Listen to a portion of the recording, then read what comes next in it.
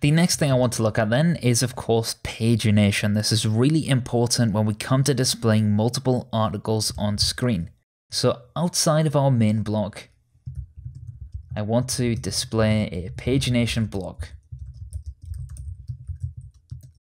This is simpler than you may think, and all we need to do is bind to pagination.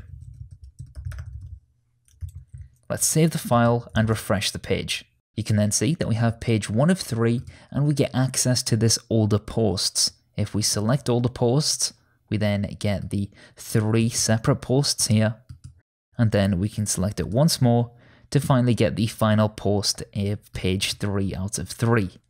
Now you'll be happy to know that we can actually override this. We're not limited to this styling, so if we wanted to add our own styling to the pagination block, we totally can. And this is something we're going to look at as we add a custom CSS framework to our theme. At this point, it's really important that you get to grips with actually using things like for each and understanding why these templates exist. When we're binding to a template here, this is a template that Ghost has given us. If we want to create our own template, we can override that by making our own pagination.handlebars file. We'll look at that in the future lectures, but for now I want to make it so we can select a post.